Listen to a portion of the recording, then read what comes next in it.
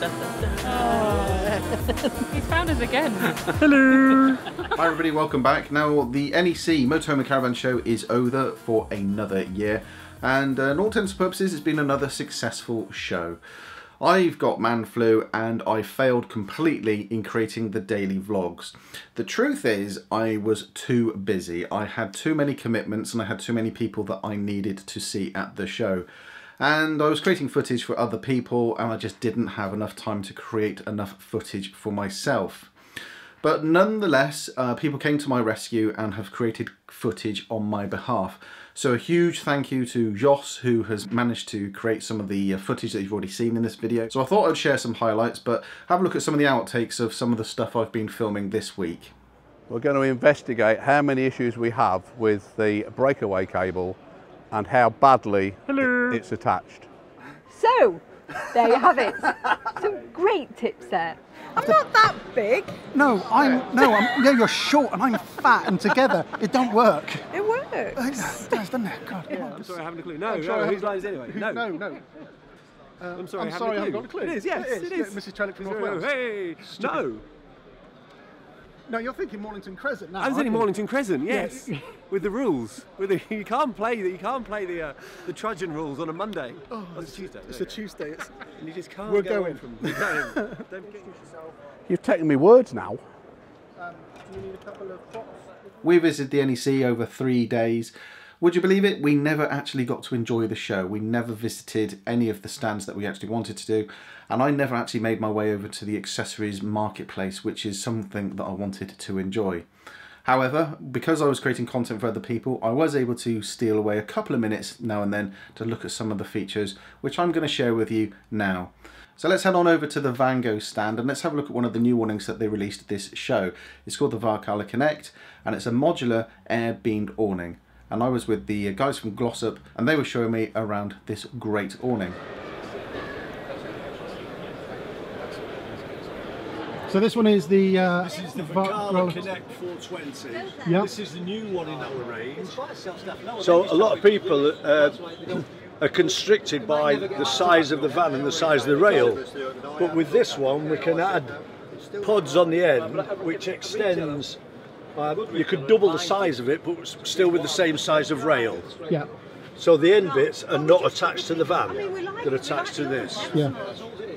So it's a modular system completely, so you can just go and buy your awning. You can buy your awning and then buy the end pieces. Any time afterwards you can add that on, which we put at the end of it here. And I like this configuration here as well because again, you buy your basic awning, you buy your end wing here, and then if you want a sleeping pod, you can buy a sleeping pod. Absolutely. And then if you're going away for a quick weekend without the kids, well, you don't need to put any of that on, just put up your simple little awning there like so. So as you can see, it's a great concept in an awning. It's a modular design and you choose the bits that you need for your lifestyle. Great idea, really worth thinking about. Now whilst we were on the Vango stand, I was able to meet up with Sean and Lizzie from California Camping and we had a go at the Air Beam Challenge. I say we, more Sean and Lizzie had a go at the Air Beam Challenge. Check this out. I worked hard at that. So, work out. So not competitive at all, Sean. I just check the pump over. Do you need to do some lunges just to, you know, make sure that... Yeah, just have a quick practice. Good technique. Like a lumberjack. That's not your best He's side. okay. You ready? Yep. On your marks, get set, go! Come on, George. Yes, boy, come on. Come on.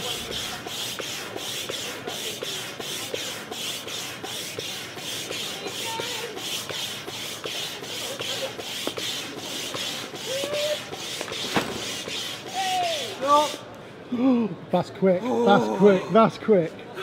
What's the time? 21:59. Oh, good work, Sean. Good Sean. Number 1 place. Give him a round of applause. That's his best side. So as you might imagine, there was a lot of motorhomes and caravans being released over the period of the show, with Airstream being one of them and Hymer releasing another motorhome as well. But one caravan that really did grab my attention was a complete prototype that made its UK debut. It was a concept caravan from Limpet Components and they were just showing what they were able to do and what able to achieve in a very small space. So let's have a look at the prototype right now.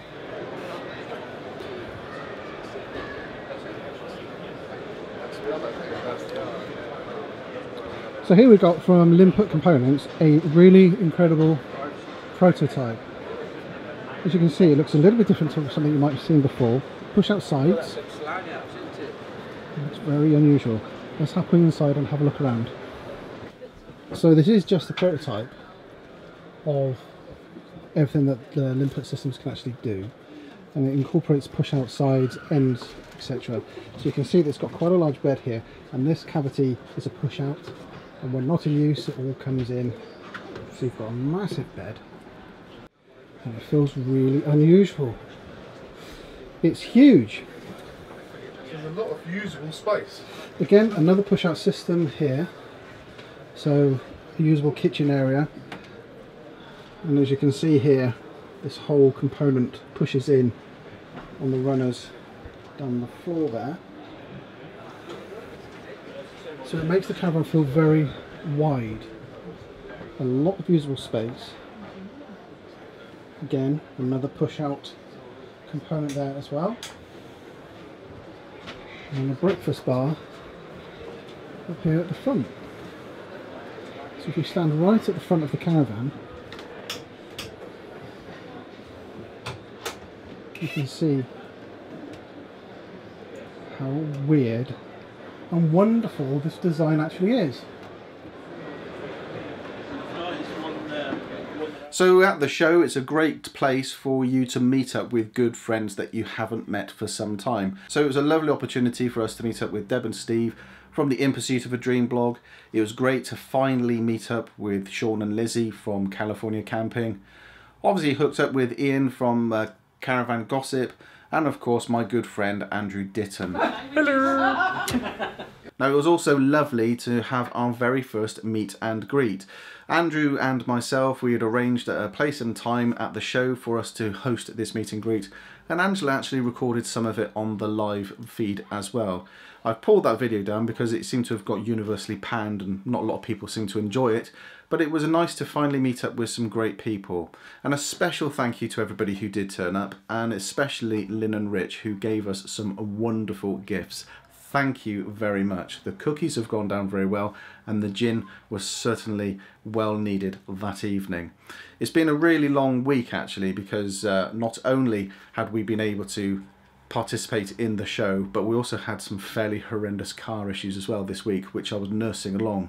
It basically meant that the days were pretty long, starting off at about 5:30, 6 o'clock, and then on some nights we were finishing about 2 o'clock in the morning, so we didn't actually get a lot of sleep this week. Now in the last few moments of us being at the show, it was lovely for us to watch Lee Davey give a chat about his recent Arctic adventures with Bailey. So we were able to pop over to the live theatre, watch him give the talk and a brief synopsis of what took place on the adventure, and understand what it really takes for you to take a caravan into the Arctic Circle. Now Angela was able to nip over and see Rusty Lee, and from what Angela tells me, it was a fantastic demonstration and has given us some great inspiration for some Caribbean cooking. Now Angela was also able to pop over and see Monica Riveron, swap recipes and swap jams, as well as Monica cooked a raspberry and vodka jam live on stage. And I can tell you that the jam itself is absolutely delicious, and I hope that Monica enjoys the jams that we passed over to her as well.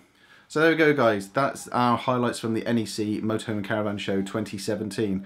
A huge apology because we weren't able to create the content that I so wanted to create, but the commitments I had and the obligations that I had agreed to just simply overwhelmed me, and it was just too much for me to do everything that I wanted to. So that's it from me today. I will see you next week, and I'm going to go and try and rest my voice and try and get rid of this horrendous man flu. I may not make it through the night, you never know.